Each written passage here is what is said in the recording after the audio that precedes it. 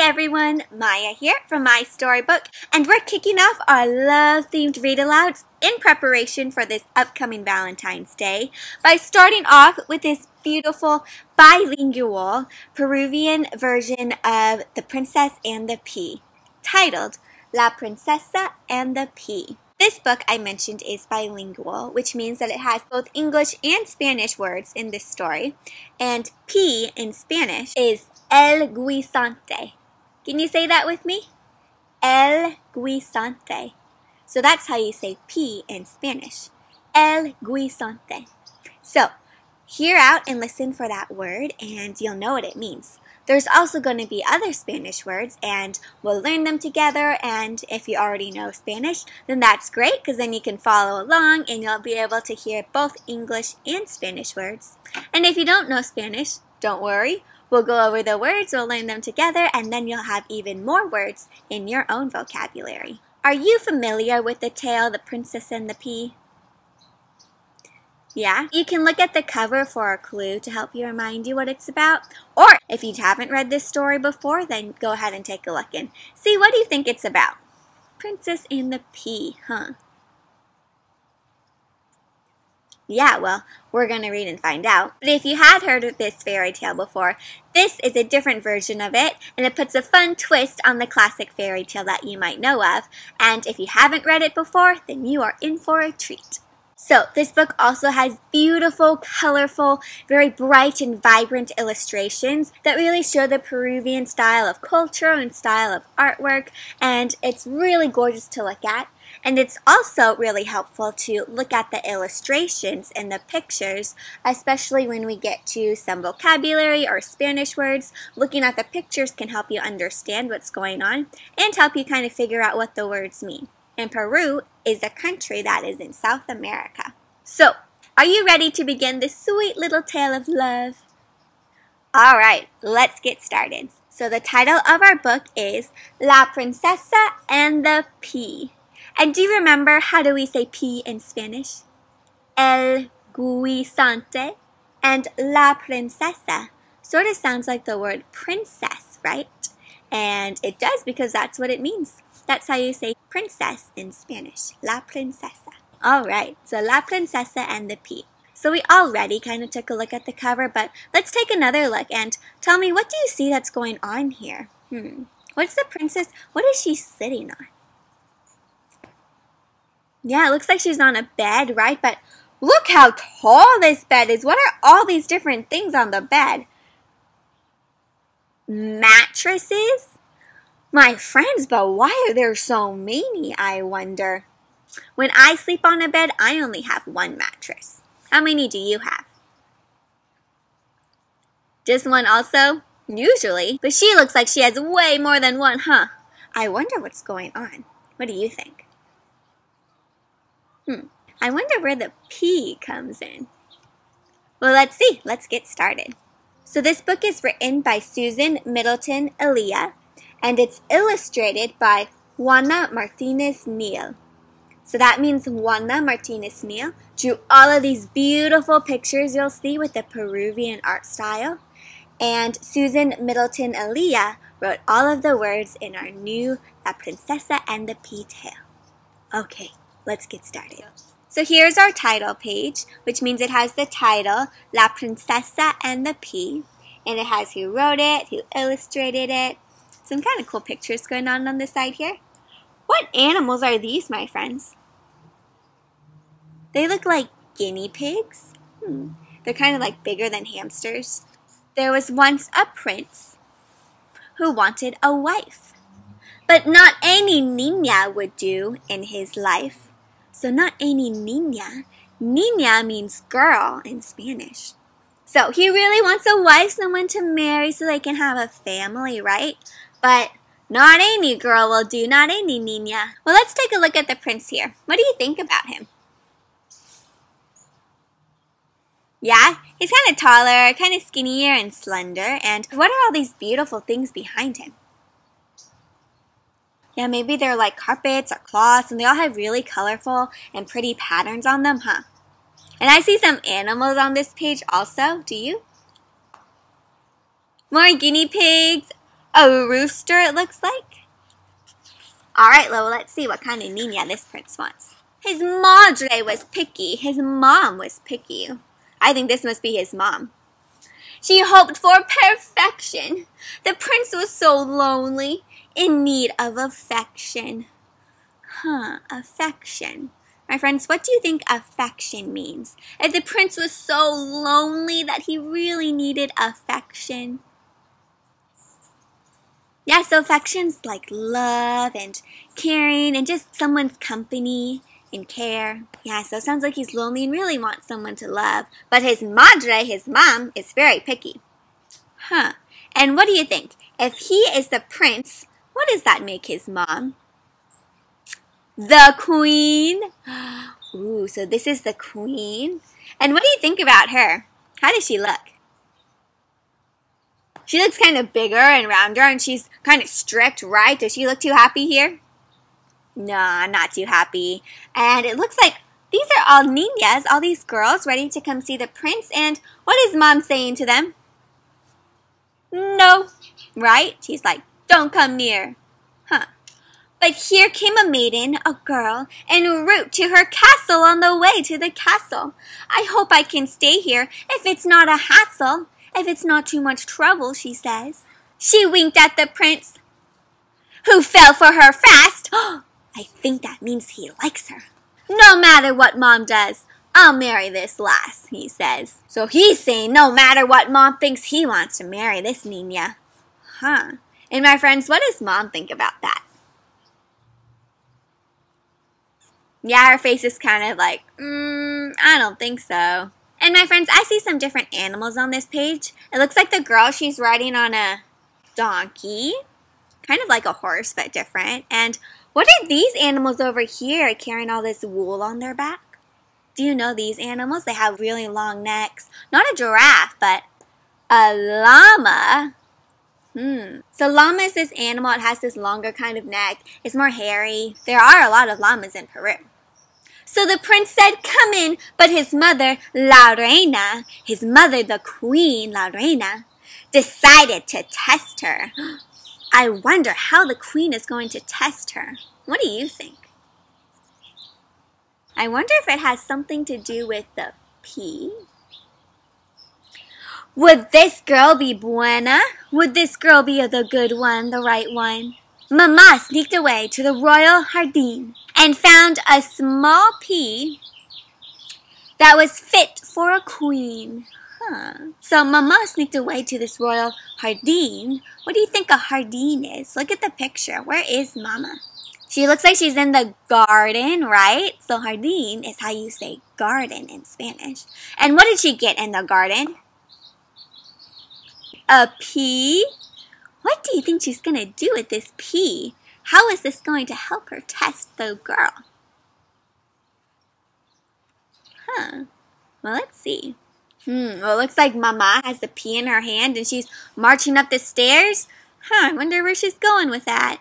She guarded the pea pod and took to the stair. If this girl is worthy, she'll feel that it's here. I wonder what she means by that. That if this girl is worthy, she'll feel the pea there. Where is she putting it so that the princess can feel it? She placed El Guisante in the bed for the guest. So for the girl, she put the pea in her bed. And then she yelled, "Veinte mattresses!" A lofty request, a very big request. Veinte mattresses. Veinte is a number in Spanish, and it is the number 20. My friends, what does the queen want with 20 mattresses? Let's see what's going to happen with them. My friends, so what's going on here? What are they bringing? All these different mattresses? Let's see what kind they're bringing. The queen settled in with her box of bonbones.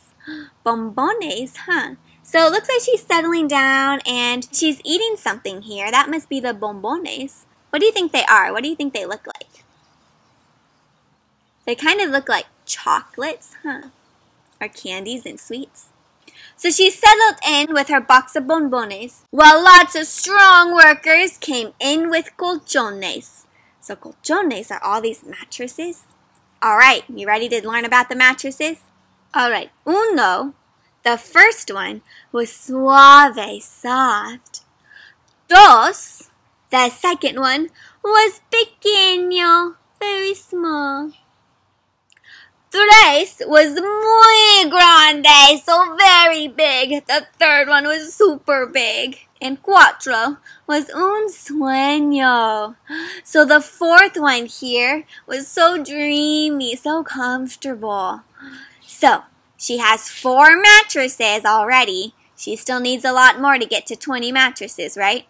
16 more actually. My friends, which of these mattresses would you want to sleep on? Yeah, I would like the dreamy one, or maybe the really big one. Looks nice and fluffy, huh? Several were pinstripes, so had some stripes. Some made of fleece, a soft material. Others were dotted, or checkered, or gris. So gris is gray in Spanish. So what kinds of mattresses is she bringing in? Do you remember? What are the different kinds? Yeah, there's stripes, polka dots, checkers, gray. What other colors do you see here that she's bringing in? Yellow, some blues, all these different ones, huh? So she needs how many in total? 20. My friends, look at all those mattresses stacked up really high, huh? Do you think it'd be kind of scary to sleep on the top of that bed, so high up? The queen ate her treats. The bed was stacked high. And right when they finished, La Niña, the girl, came by. Here is your cama. Here is your bed, a place you can sleep. Thanks, said the girl. I won't even count sheep. So sometimes you count sheep if you can't sleep. So La Niña is saying she doesn't even need to count sheep because she thinks she'll fall asleep right away. With all these mattresses, maybe it makes it super soft and comfy, huh?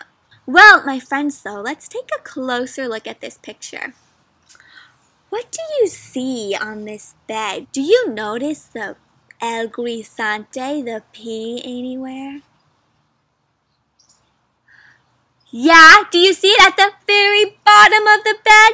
Under the last mattress, there's a little el guisante, the P. Huh. Do you know what the test is, my friends, with the P? I'm thinking that the queen is wondering that if the girl can feel the P while she's sleeping underneath all these mattresses, then maybe that's the test she has to pass. Do you think you could feel a little tiny P that was under 20 mattresses?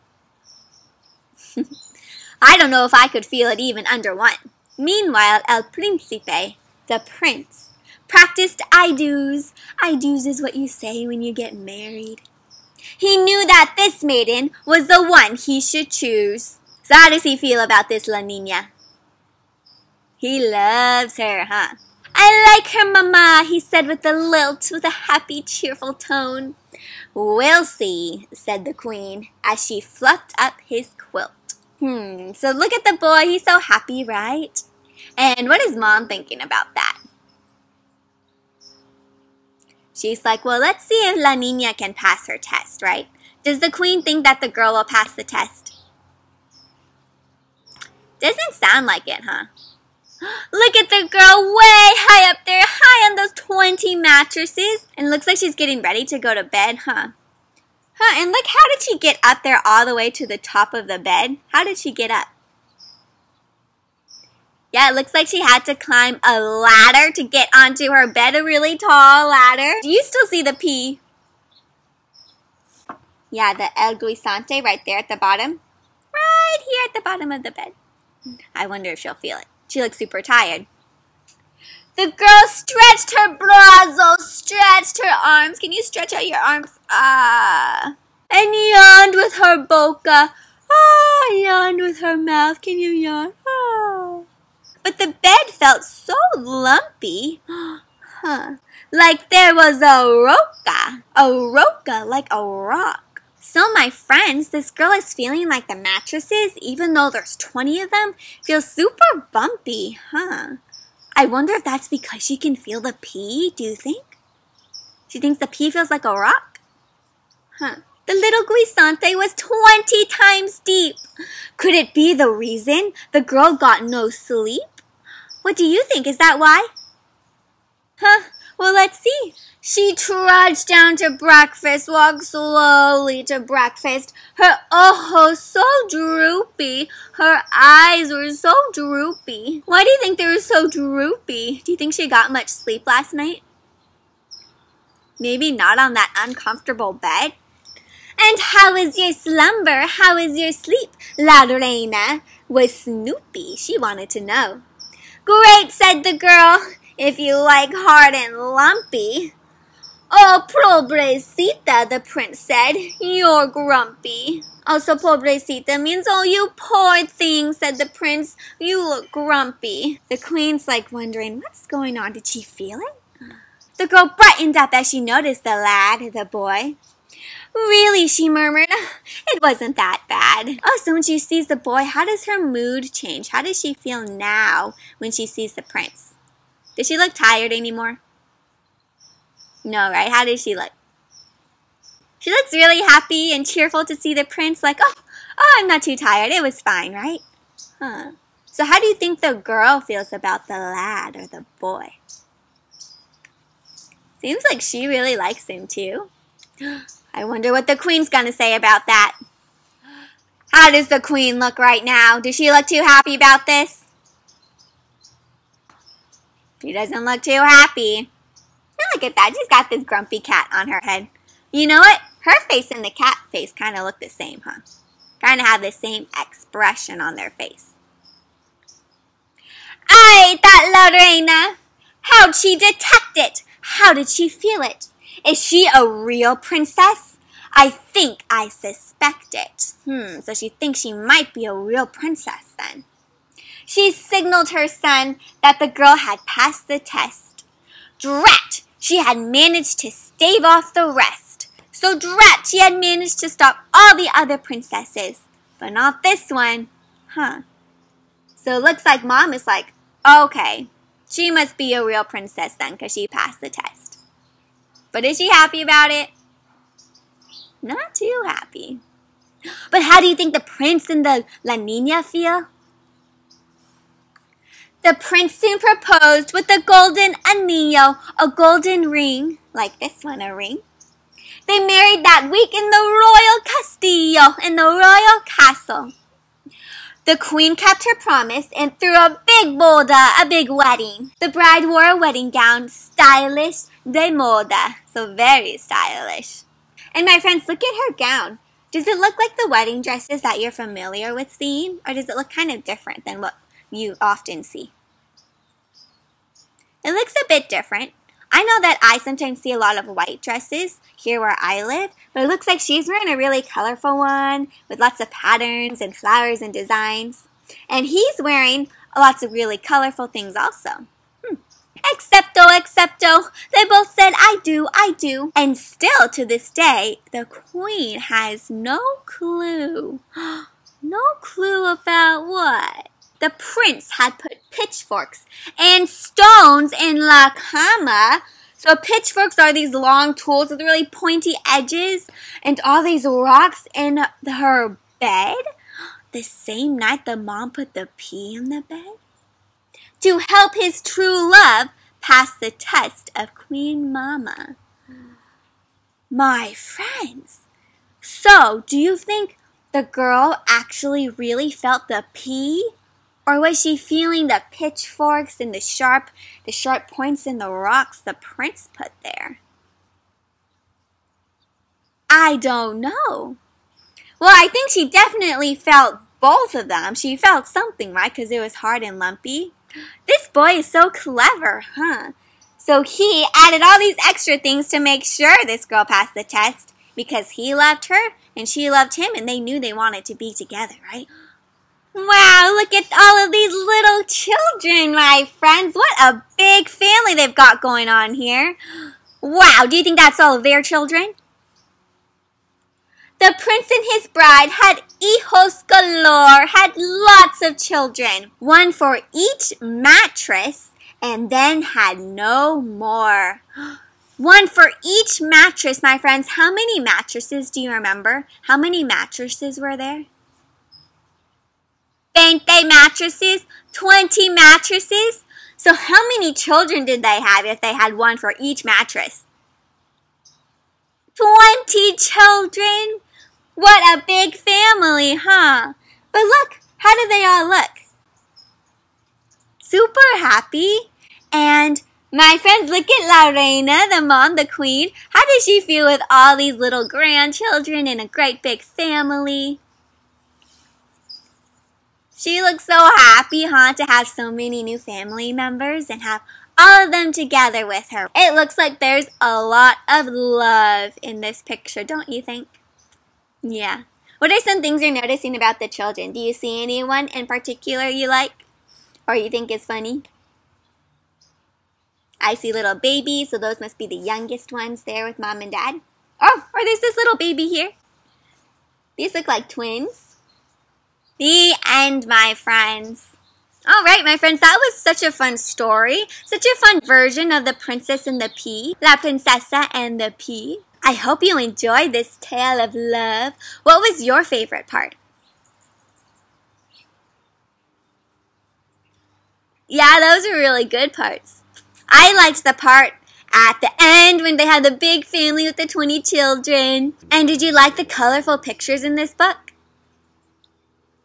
Yeah, you saw a lot of the Peruvian art style. Looks like the Peruvian art style just has a lot of bright colors and patterns. So you know what would be fun? Maybe you could read the original story, the Princess and the Pea version, and then you can compare and you can see how that story is different than this story, the Princess and the Pea. That would be really cool. They're both stories of love, but I think they both tell them in different ways. And I liked in this story how the prince tricked his mama, who was trying to trick the girl, and what did the prince add to all the mattresses so his princess would feel them? Stones and pitchforks, so sneaky, huh? Alright, my friends, well, I hope you enjoyed this tale of love. Let's move on to our craft of the week inspired by this story. It's a fun one. So, this week's craft is a Princess and the Pea marble run. So how many of you are familiar with marble runs? It's like when they have either pipes or some kind of barriers and you put a marble down and they like roll through and you have to, it's kind of like a maze sometimes. Well, it sort of looks like this.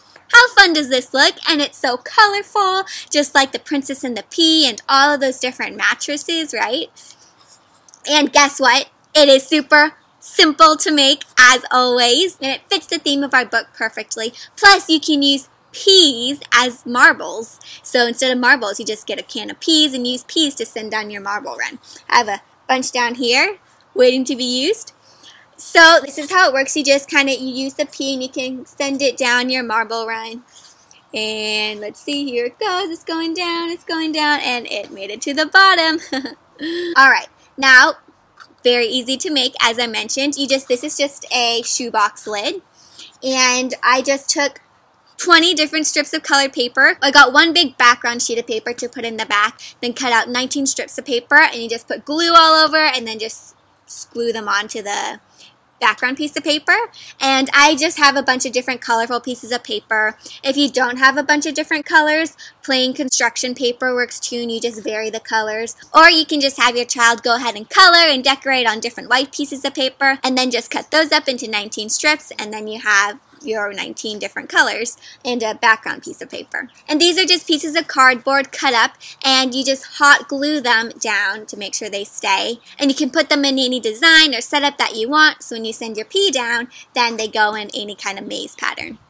So it's a super fun craft, so definitely try it out, and it goes perfectly with our La Princesa and the Pea story. So, as usual, all the instructions for this craft can be found on the blog MaiStoryBook by clicking on the link below. There you can also find the additional reading resources like main themes and ideas and some vocabulary to incorporate in a reading of your own. And also, please be sure to share your crafts if you do them with MaiStoryBook. I would love to see your own Princess and the Pea marble runs and hear about your reading adventures. You can find me on Facebook, Instagram, on the blog, or here on YouTube by clicking on all of those social media links down below. And just a reminder, new read-alouds come out every Friday, so please check back in every Friday for our new reading adventures. And if you subscribe to my Storybook YouTube channel by clicking on that subscribe button, then you'll be updated and can keep up with all of our reading adventures every Friday and see them right when they're released. So we'll be continuing our theme of love-themed read-alouds, and next Friday is the first Friday of February, so we have a very special love-themed book planned for next week. So I hope you can join us, but until then, my friends, happy reading!